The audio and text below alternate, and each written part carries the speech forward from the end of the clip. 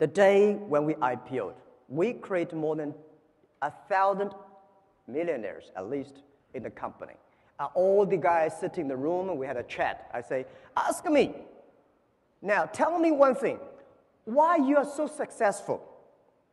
Why we are so successful when we are 20s, we become millionaires? What happened? We are very hardworking people? I think there are much more hardworking people outside. Do you think we are smart enough? Oh, at least I'm not smart. I took 3 years, 3 times to go to the university. I failed all the times. And I don't think I'm smart. I don't think you are smart. And at that time, in year 2000, it was so difficult for Alibaba to hire people. If they're not that much disabled, we hire them. If they can walk, we hire them.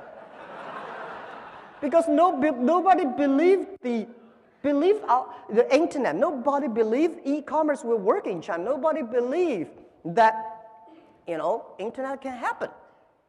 But these guys, because they had no jobs, so they said, well, let's come here.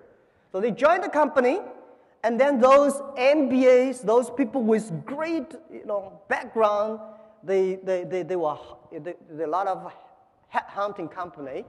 They moved out. They started their own business. Now, today, they all failed. Those guys, nobody headhunting them. Those guys never sort of have the dreams to build up their own company, stay in the company. After 5 years, we all succeed.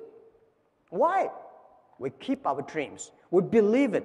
No matter how big your dream is, make small, tiny steps ahead and grow with them, grow with the company. So my mistake, year 2001, I told my 18 founders, I said, you guys can only be team manager. All the VPs I will hire from outside. Now, 10 years passed. All the wonderful people I had outside, 100% gone. And those, which I think, how could you be successful? They all become VPs and directors. They are all powerful because they believe they can.